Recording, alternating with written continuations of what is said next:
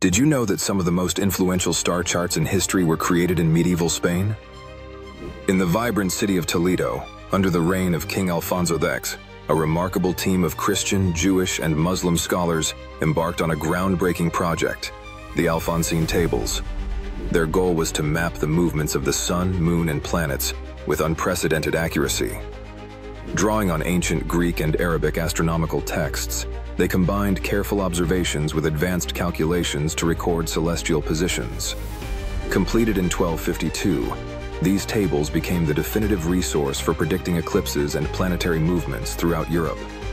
Long before telescopes existed, navigators, astrologers, and scholars depended on them for guidance. What made the Alphonsine Tables truly extraordinary was not only their mathematical precision, but also the spirit of cross-cultural collaboration that brought them to life. This fusion of knowledge transcended religious and cultural boundaries, influencing Renaissance astronomy and fundamentally shaping humanity's understanding of the cosmos and our place within it.